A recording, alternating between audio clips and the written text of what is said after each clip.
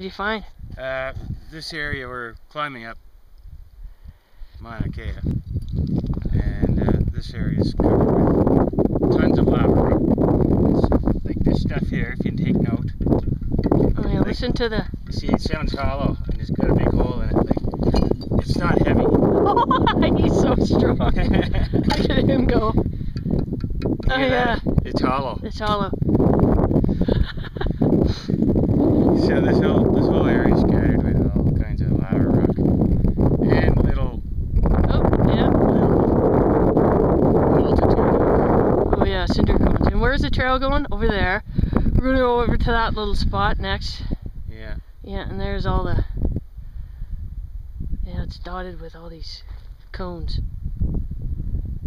Cones upon cones. And we started at about 10,000 feet.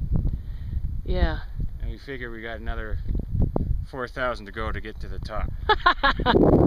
We don't know if we're going to make it. No, we're not going to make it. We know we're not. Yeah. It's like 5 hours. Okay. And the air is pretty thin. And the air's kind of thin. Okay, say bye-bye.